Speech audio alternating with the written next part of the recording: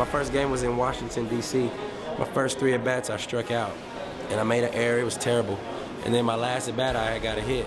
And I was like, oh, maybe it's not that hard. Because those first 3 at-bats, I was definitely like, man, this is going to be hard. They're going to send me back down.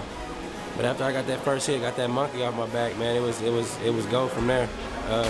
Ever since there, I haven't looked back.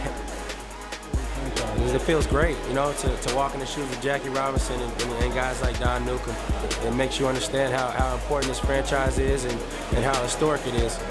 I've met so many great people in this Dodger uniform, and you know, I'm here 8 more years, and hopefully after these 8, I play out these 8 years, I can have another 4 or 5 more successful seasons. The best part of what I do is I'm playing a game that I love and that is fun, and I've been playing since I was 4 years old. The worst part is probably, you know, being on the road and being away from your family for 6 months out of the year. You know, my family lives in Oklahoma, so it's tough for them to always come out and see games. But you know, that's probably the toughest part, is being away from my friends and my family. Music, my music. That's something that keeps me, you know, especially it keeps me focused. It keeps me relaxed. You know, it does a lot.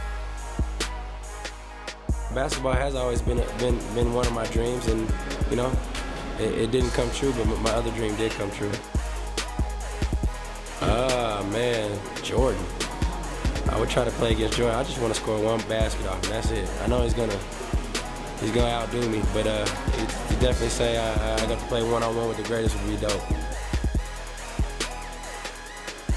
He probably beamed me or something, because he knew I hit a home run off of him. Oh, man. I'm busting him inside, man. Keep the bat short. You know, when I was in the organization here, working with Sandy Koufax, Sandy told me, he said, the best part of the bat is the short part of the bat. He would go inside hard, yeah. And then he probably come with something soft away.